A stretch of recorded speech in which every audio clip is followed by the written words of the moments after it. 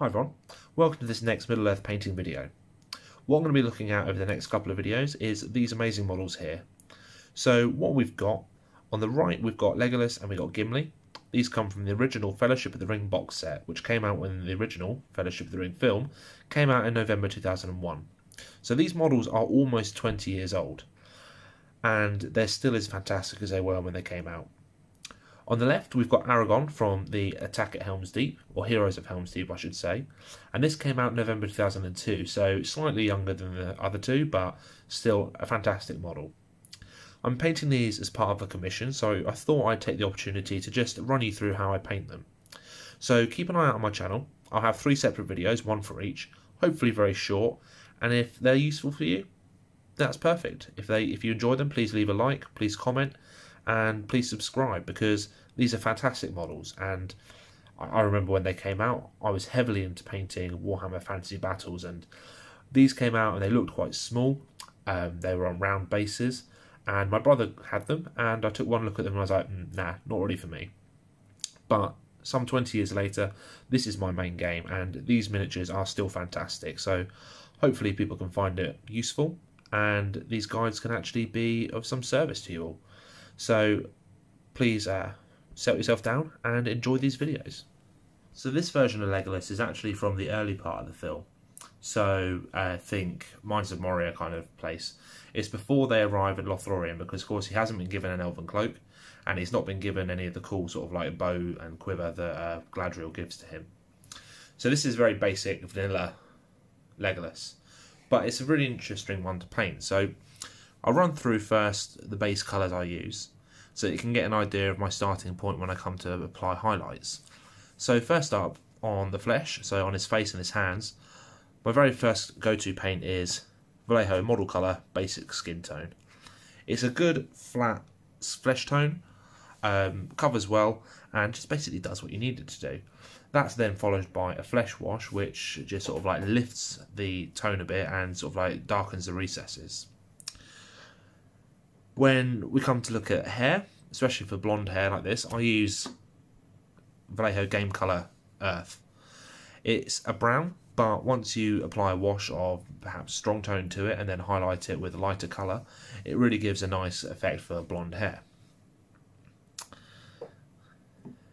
For the quiver, which is on his back here, for the quiver and the bow, so the main portions of this, not the decorative bits on the end, I'll be using Model Colour Chocolate Brown. And I've looked online and it looks like these bits are quite dark, so I'll try to keep these dark by applying a dark wash after we've given them a base coat. For Legolas's tunic, so the main part of his clothing there, I'll be using Game Colour Extra Opaque Heavy Green. It's a good dark green, and it's one I use quite a lot. I used it recently on my General Veers painting, and it highlights very well with light browns. So that's what we'll be doing here. Legolas has got sort of like a very light grey undergarment, sort of like t-shirt under his tunic. So we'll be using a light grey to paint that. It's just these bits on his sort of elbow here and the elbow down there. Oh, Leggy, where'd you go? There you go, he's back. Then I'll be using, and I haven't used this paint for a long time, but his trousers sometimes look light blue, sometimes look darker, but what we're going to go for today is a lighter blue colour, and I'll be using, I believe this is by Army Painter, it's Wasted Jeans. It's from their Zombicide range. It's a bit of a paint to mix, but once you get a good consistency on it, it's a very nice light blue. Then finally, for his braces on his arms and his boots, we'll be using black grey. I try not to use black as a base coat when I'm painting things which are potentially like leather, because highlighting from black can really make it look like you're actually ending up with grey. Whereas using black grey and a wash of dark tone gives you a better starting point than using black, because if you wash black it stays black, doesn't make a difference. So these are the first batch of base colours we're going to use. There will be some metallics on the bow, but I like to do those after I've applied the base coats and after I've highlighted most of the things. So I'll go ahead and apply the base coats, then we'll come back and we'll talk about washes. I don't kick everything over, that is. So the basic base colours are down, and you can see I've not put too much effort into picking out the belt yet. There is a little bit of paint on his face, which isn't too much of an issue, because now that all the base colours are down, we actually start to apply some washes. So on Legolas' face, we start off with a game wash, flesh wash, which will just accentuate the details on his face and make the eye sockets easier to see. So that's good for when we come to actually pick out the eyes. That will also be used on his hands as well, because this one hasn't actually got gloves on. And then pretty much everything else, with the exception of anything that's black on here, so his boots and his vembraces, they will get a coat of Army Painter Strong Tone. So that'll be his tunic, his hair, his bow, his quiver, his trousers. But then the two remaining black parts, so the braces on his arms and his boots, will be Army Painter Dark Tone. So I'll go ahead and apply these, and then I'll come back and we'll talk a bit more about the layers that we're going to use to actually pick out the details on this model. So Leggy's got the washes on. It looks a bit messy because it is just washes, but that's fine because we're now coming to the point where we neaten it up a little bit. So as you can see there, the flesh wash has pulled quite nicely in that eye socket. But if I turn them around, it's not particularly pulled very much in that one, so I may apply a little bit more wash. That's mainly just because I like to use the wash to darken the eye socket before I actually paint the eyes. But that's by the by. The flesh, face and hands he's got, sorry. Basic skin tone on the raised areas, followed by light flesh. If you've watched any of my previous videos, you'd see I've done this 1,000 times. It's a very standard way I paint faces. I might even add a little extra flesh wash in between. That's just to sort of like knock back the brightness of the skin highlights, just so that they seem a bit more sort of natural. So with that done, I'll go back to his hair, and for the hair, because he's going to be a pretty blonde, I'll highlight that directly with Iraqi sand. Then after the Iraqi sand's been applied, I'll add a little bit of off-white just to lighten the Iraqi sand up. I do have a colour called bone white, which would probably do the same, but the off-white gives me a bit more control about how light it's going to be. So that'll do his hair, and we've got quite a bit around the back that will also need to be done. We've got the feathers on his arrows there, so they'll also be done with the Iraqi sand and then with the off-white as well, just to sort of pick out the fletching. Spin it back round. So the tunic he's got here, we've got the heavy green. I'll give it a coat over with that again, leaving any sort of recesses, so you can see the bit down the middle is a bit there's like a joint in the cloth, so I'll leave that. I'll possibly leave anything in sort of like flaps and folds. After that, we'll be adding a little bit of Vallejo Game Colour Earth, but where we won't be adding it is this front section. So he has what almost looks like extra large lapels at the front here that go up the side and in the middle, and that actually in the film looks like a darker piece of cloth. So I won't be highlighting that any further than the original coat, just simply because I want to try and keep a sort of differentiation between the two.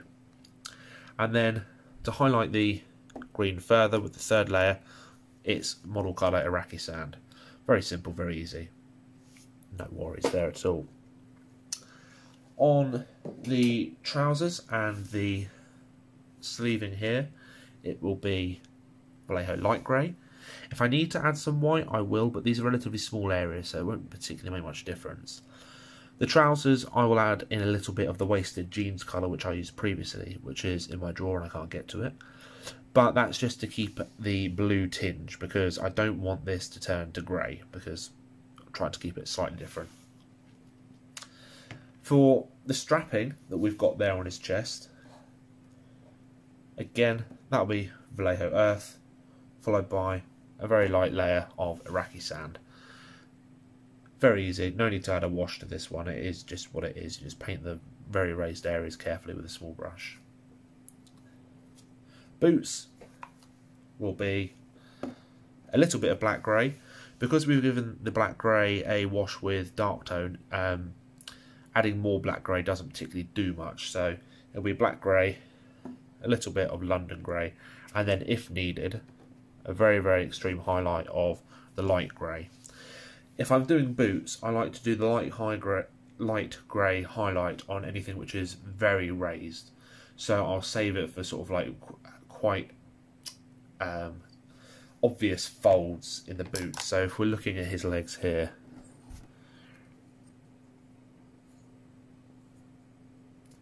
I'll save it for sort of like these ridges along here and the ridges there, just because if you do it too much it turns the black to a bit of a horrible grey and it doesn't look right. The bow, that again will be chocolate brown, highlighted with the game colour earth. And then the last bit really on this, and I think this is the last bit, is he has got some detailing. So there's detailing at the top of the quiver, there's some detailing on the back, detailing up here, detailing at the bottom, and then on the bow, at the top and the bottom of the bow, there's a bit of detailing. So I'll pick that out. I don't think it's gold from looking at reference photos. If it's not gold, I'll be picking it out with Iraqi sand. But if it is, I'll just be using my regular Vallejo model colour gold. Not a bad colour, but I'd prefer it not to be gold because gold's not particularly great coverage. So that's it for Legolas. It's, again, relatively simple model. But I'll go away, apply the highlights, and then come back and show you what the finished item looks like. And also as well, just to sort of like shout out, if anyone has got any questions on any of the techniques that I'll be using, because of course I won't be doing it on camera, please just leave a comment and I can always answer them or do potentially something else on it so you can see. So I'll cut here and return shortly. So as you can see, we've actually come quite a long way from the last video. The last video, everything was just blocked in and it'd been washed and it all looked grubby and a bit, to be honest, it looked a bit crap, didn't it? But now we've had a chance to add some extra layers, it's starting to look pretty good. And actually I think, to be honest, this is pretty much done. So what we've done is we've gone in again and we've just re-highlighted the cloth, which adds that extra depth around the areas where there's folds in the cloth. We've done this on the his main tunic, on his arms here, and on his legs. I've chosen to go for a different colour, so I've gone for like a grey on the sleeves, on the arms, and a very light blue for this the legs of the trousers. The boots, his boots are black, so we've just given them a little bit of a highlighting with some the grey paints, and it's a common method I use for highlighting black. I don't like to go too much because you end up with grey, and we did the same on the braces on his arm here and down here. For the face, I actually came back in with the flesh colour again, did the flesh. It kind of worked, but then I needed to give it another wash of flesh wash just to sort of like, you can see there's a differentiation. There's sort of like 3 tones of flesh colour on his face. There's a dark, a mid and a light, and that middle wash is how I sort of get the mid tone. Painted the eyes in a very, very, very simple way. Very good brush, very fine tip. Just do a line of white paint in the socket, and then same brush, very, very thin, good point on it. Dab of black paint in the middle. If you need to tidy it up, you can tidy up around the outsides with some of the original flesh colour, or even if you need to, add in a little bit of brown, just to sort of like get that match with the shade in the recesses from the wash. And yeah, it's come out quite well. If I turn him around, picked out some of the details on his quiver with some of the I think it was Iraqi sand I might have used. Same on the bow here. Picked out the arrows, just gave them some fletching. For his hair, I used the I think it was Iraqi sand and the sort of like bleached bone kind of colour, just to pick out the strands. You don't have to pick out exactly the strands which are on the model, because if you make sure that the contrast is there between the brown base coat and the much lighter top coat, you can almost sort of like paint whatever lines you want. They don't have to be modelled on the actual model, they just need to stand out. No one's going to look at it closely enough and say, oh, this doesn't match up. So quite happy with this Legolas, with how he's come out, and I'd say he's actually better than the one I've painted for myself, so I may have to either revisit this model or potentially revisit the plastic one. So hopefully you found this video useful. If you have, please like, comment, subscribe. I'm hoping to do some more videos like this where they're relatively quick painting guides. So thanks for watching, and hopefully I'll speak to you soon. Bye.